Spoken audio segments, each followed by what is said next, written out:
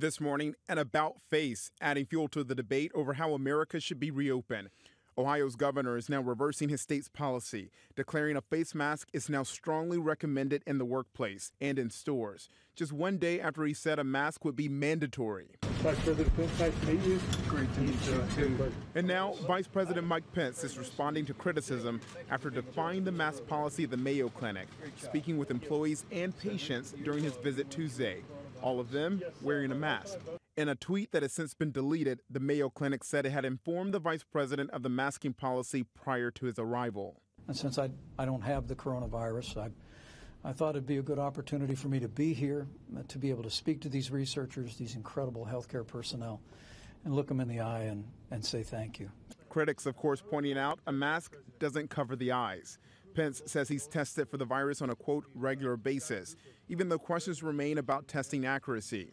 Meanwhile, as the number of confirmed cases in the U.S. soars past the 1 million mark, Dr. Anthony Fauci says it will likely be another month before anyone who needs a coronavirus test can get one. Needing is important. Everyone who needs a test, according to the way we're approaching the identification, isolation, contact tracing, keeping the country safe and healthy, that hopefully we should see that as we get towards the end of May, the beginning of June.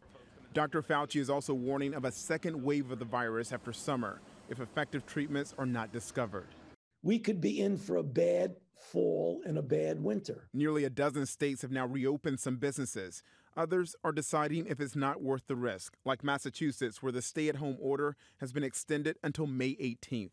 In California, the governor says the state is still weeks away from making changes. Politics will not drive our decision-making. Protests won't drive our decision-making.